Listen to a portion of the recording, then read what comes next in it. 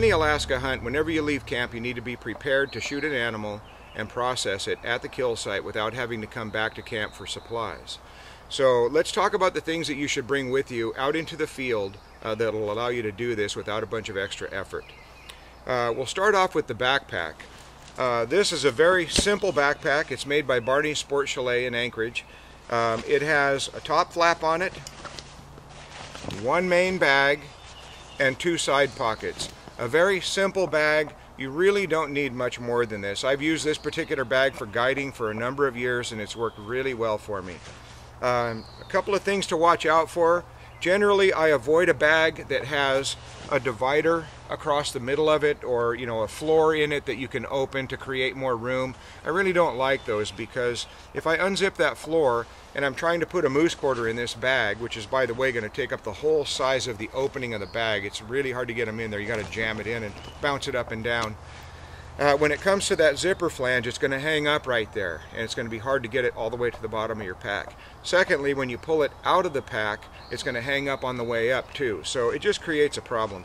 You're much better off with one main bag, and it'll slip all the way down in there. Now, what I do is I'll take a trash compactor bag and use that for a pack liner, and that keeps me from getting blood all over the inside of my pack from those moose quarters that I'm packing out. Keep in mind that trash compactor bags come in flavored and unflavored.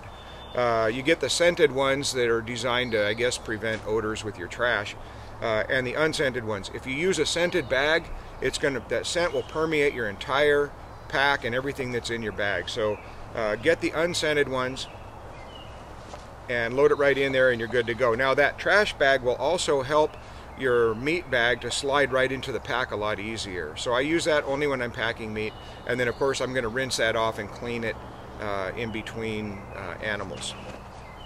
Secondly, my side pockets.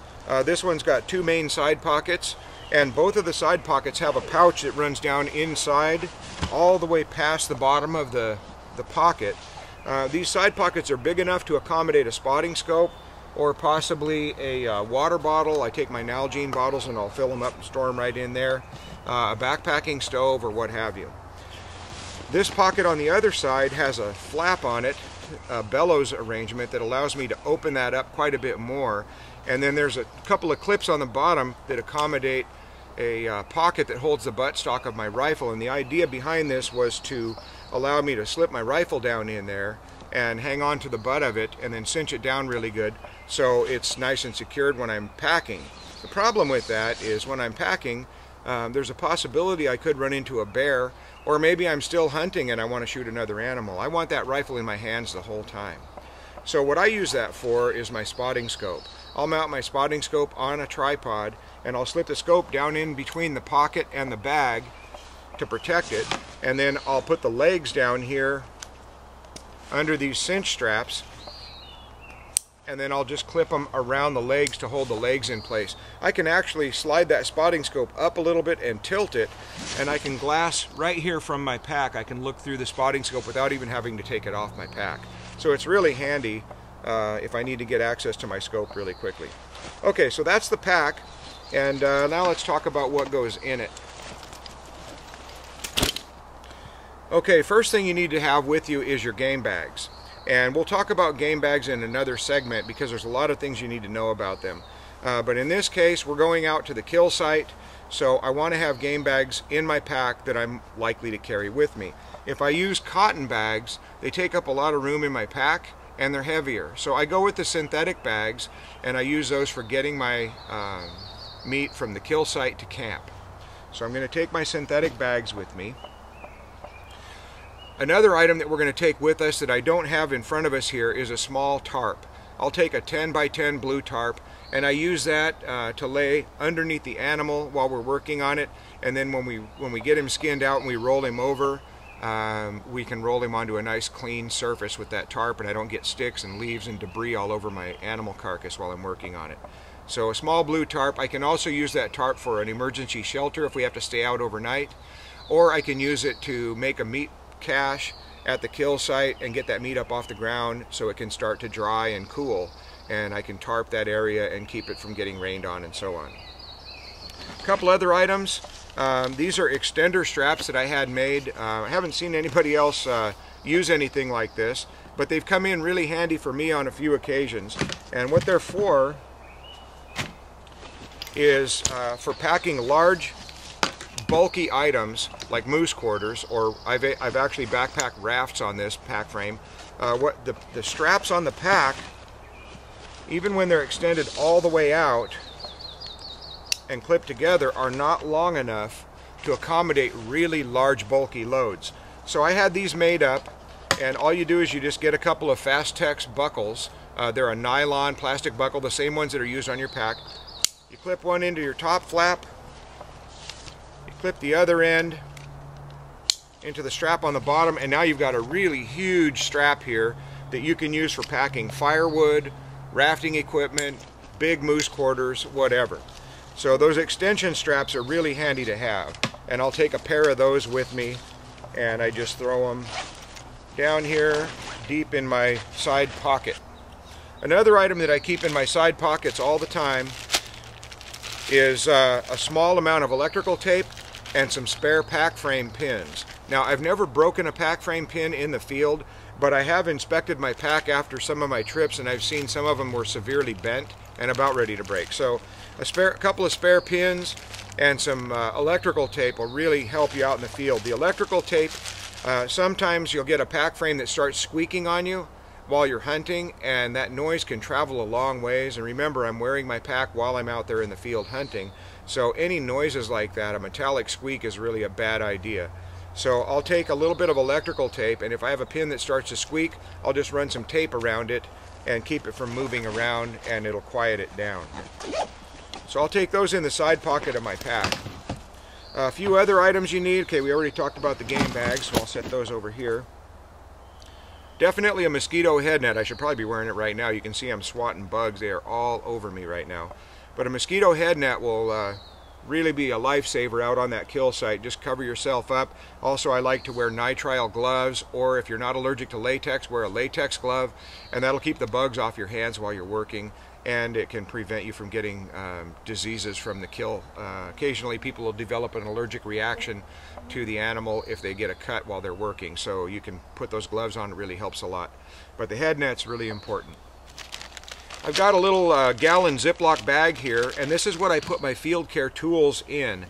So these are some of the things I use when I'm out in the field. First of all, you want a couple of knives. These knives are made by Helle out of Norway, H-E-L-L-E. They're really sharp, excellent knife for caping and skinning and taking your animal apart at the kill site. I always bring 2 knives, and the reason for that is because if you're working on that animal and you were to set the knife down somewhere and you forget where you put it, you could lose a knife at the kill site, or you could break a blade or something. So having a backup knife is really important. And of course, I'll make sure that I sharpen my knives before I leave for the field so they're ready to go. I'll put those in a Ziploc bag.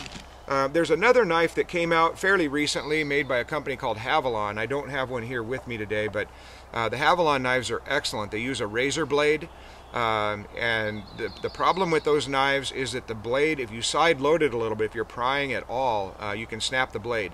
They do make a heavier blade that's less likely to break, so I recommend that you look at those, and make sure you bring about 10 or 12 spare blades in that sheath that comes with your Havalon. You'll get some spare blades. Make sure you get those heavy ones. I recommend that you do not try to change those blades by hand. If you do that, and your hand's going to have grease and fat and blood on it from working on your animal, and you can slip and cut yourself really badly on those blades. So I use a Leatherman tool. Just use the pliers on your Leatherman and pull those blades off, and use that to change out your blades. Otherwise you can create a problem for yourself. Of course, I need sharpening equipment. This is a little Easy Lap diamond sharpener. Folds up and goes into the handle. Pretty slick little deal. So I'll take one of those with me. This is another one made by Easy Lap. It's a diamond sharpener too, and it comes in its own little sheath. It's got a screw fitting on it. Makes a little handle, and it's just like a steel that you would use in your kitchen. So I bring a couple of those. If I've got a knife that gets really dull on me out in the field and I need to put a quick edge on it, I'll use something like this. And you just run your knife blade right through here, and it'll put an edge on it really fast. I also bring a saw and I use this saw. I don't remove the quarters with the saw, but I use this for removing antlers. So I'll cut through the skull on a moose or a sheep or what have you, and so the saw is really handy to have. This is just a cheap saw made by a company called Coughlin's. I don't recommend this saw. It's got a flat blade, and so you're tempted to cut on the push stroke and on the pull stroke. When you cut on the push stroke, the blade can flex, and that's when it's going to break. And I've broken a lot of these in the field. So if you're going to use a cheap saw like this, these run about 10 or 12 bucks at Walmart. I recommend that you pick up 2 saws, or at least get a couple of spare blades, and put some duct tape on the teeth and throw that in your kit.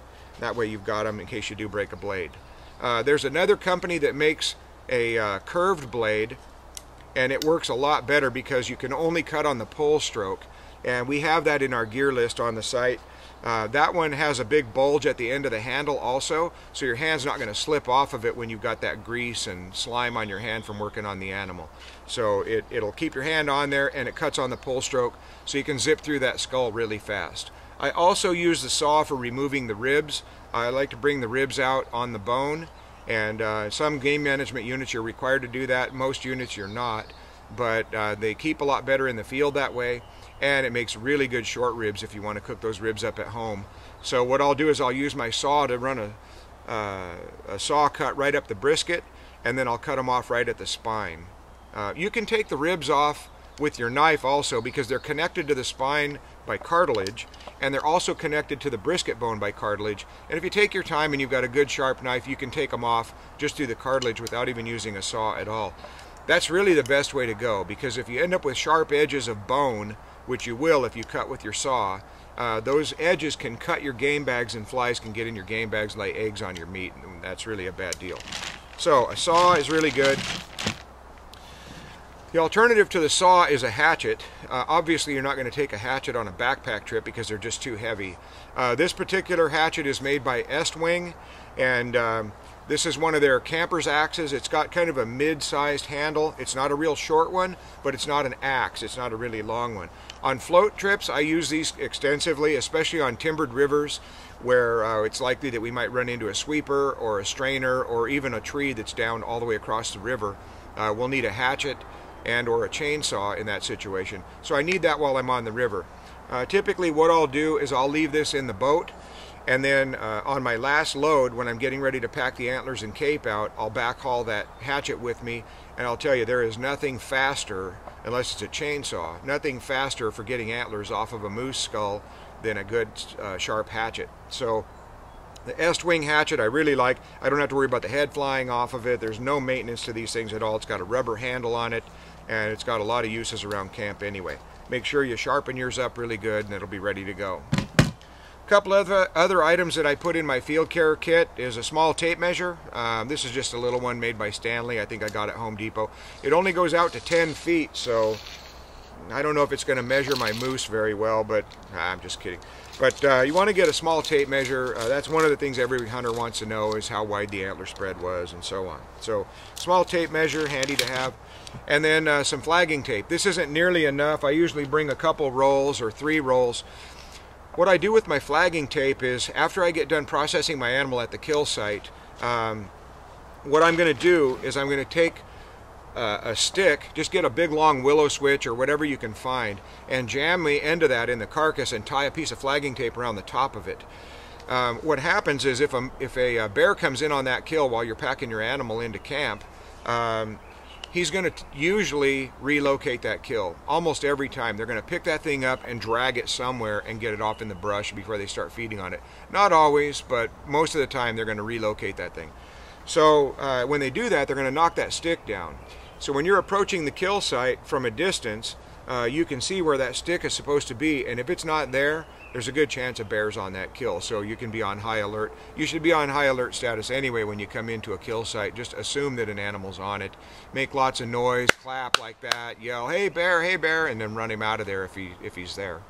What I also like to do is cut a couple of shooting lanes into the kill site. So when I'm at that kill site, I can look over this direction and look over this direction. If I can see 100 yards or so away from that kill site, then I'm good to go. But if there's something in the way, some brush or something, I might want to knock a few limbs down just so I can see all the way into that kill site. The idea behind that is that I can approach letting the wind blow my scent into the kill, but I can also glass that kill and see if there's another animal on it from a safety standpoint. The other thing I do with my flagging tape is I'll flag my trail on the way out to the river or to camp or what have you, and that way I can find my way back to that kill. Of course, I'm going to take a GPS position fix on that kill site, but having that flagging tape up in the tree is really nice.